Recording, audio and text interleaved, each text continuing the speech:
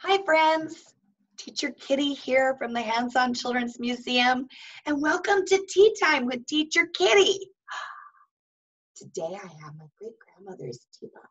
So special, fancy. And I also have a very special teacup that I got when I was traveling in Malaysia. So, the thing about tea time, you don't really have to have tea. Like, you can have juice or milk or water like I'm having today.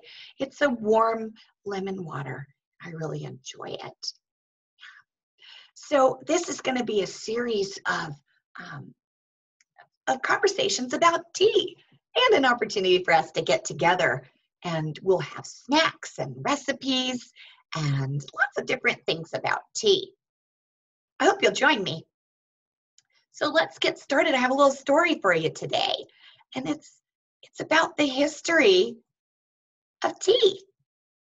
So tea was discovered 4,700 years ago. What? That's such a long time ago, by a Chinese emperor named Qin Neng, when some tea leaves blew into his hot water. And they had an opportunity to just sit and steep.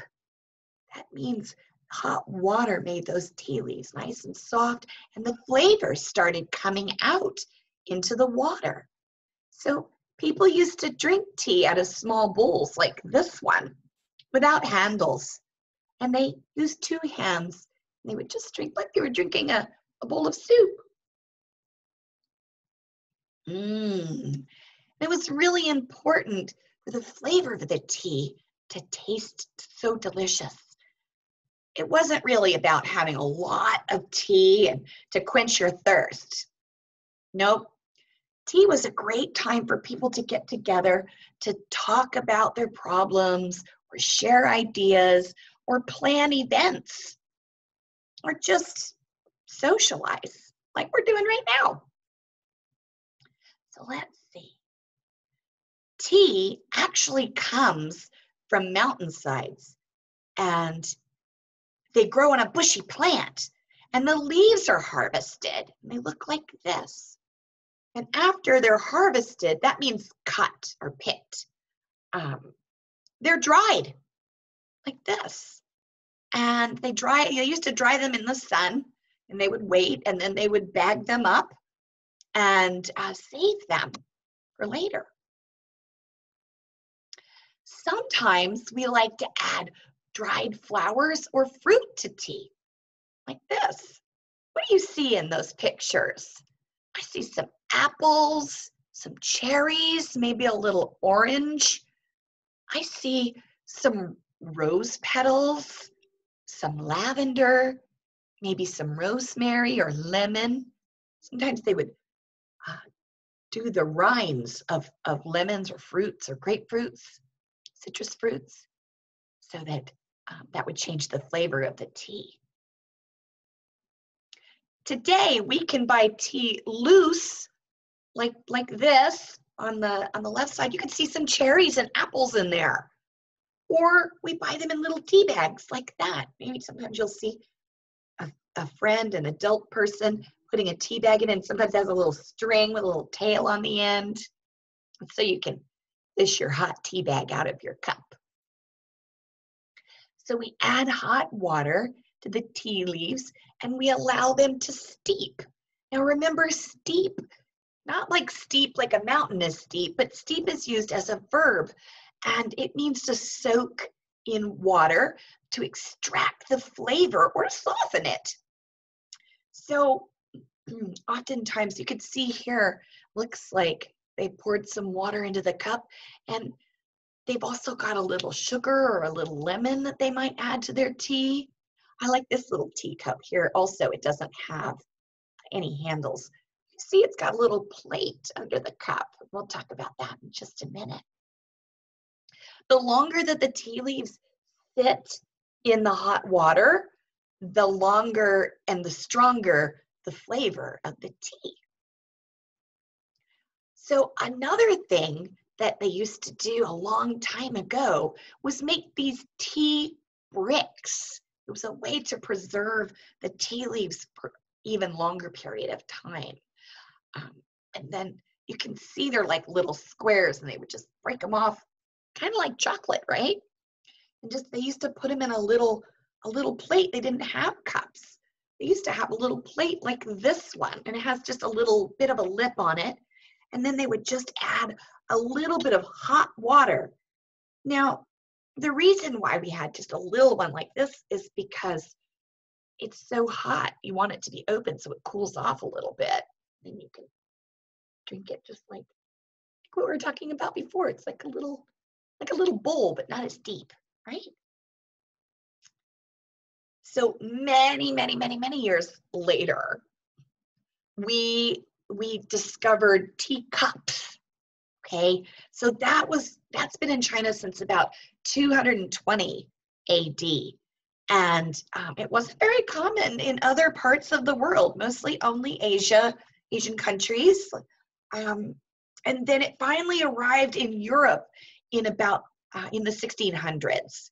So it was also sipped in small bowls like this, but then the people in Europe decided that they wanted a fancy little tiny handle on their cup, right? And some teacups had little, like fancy ornate little pedestals. You can see here in the upper right-hand corner, there are pictures of teacups stacked on top of each other. And it's like they have a little stem at the bottom, a little pedestal.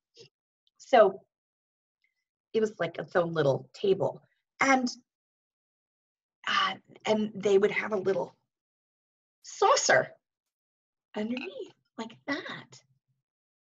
So here's a couple of great examples of teacups. So holding the teacup is different in different countries too.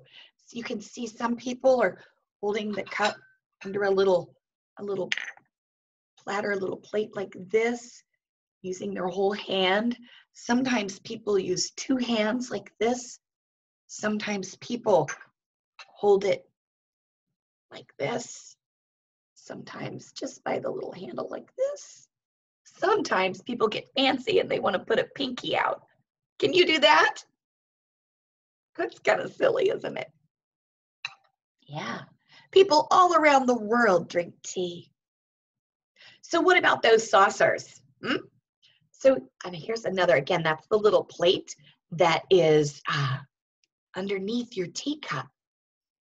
So a long time ago, we didn't have big living rooms like we do now, and you would walk in and you'd be in a room, and then you'd have your table and your kitchen and a bedroom, and that's kind of it. We lived in smaller homes, and so tea used to be wheeled out on a cart that looks like this. It's like a little table that you push forward, and it's got some wheels on it, and on the sides, the table edges would lift up to become kind of an instant table. The people who were hosting the tea party would have their teapot and cups and saucers and maybe some snacks. There's nothing better than snacks at a tea party, I'll tell you. So we had people, and they just sat around in chairs, and they didn't have a big table. And so the saucer was kind of like a little table for people's teacups. And there's just a tiny bit of room on the edge for a tiny little snack. That's the thing about tea time. It's like fancy snack time. And so there's only room for tiny little finger foods. People didn't have plates and forks. I mean, they did, but not at tea time. Tea time was like just finger foods time. So just a little visit and a little tea and a little snack. It's kind of like I said, like a short snack time, right? So here are some more pictures of tea tables. Sometimes people would have big fancy tea parties. And today people have big fancy tea parties to celebrate sometimes a new baby or someone getting married or a birthday. And this might be what it looks like. You can see down below there, the cart, there are teacups and saucers and fancy cakes. Here on the picture on the right, they have tiered tea table, like little platter platforms.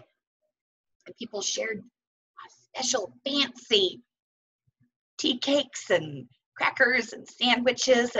And when we meet again, Teacher Kitty's going to share some great recipes that you can make at home too.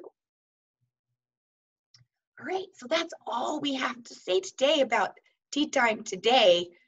So remember, if you're going to have some tea time at your home, please make sure that you've got an adult with you that can help supervise, especially with hot water, okay? We'll see you again next time, and be sure to visit us on Hands on TU Home Videos. Thanks so much, my friends. Teacher Kitty saying bye-bye.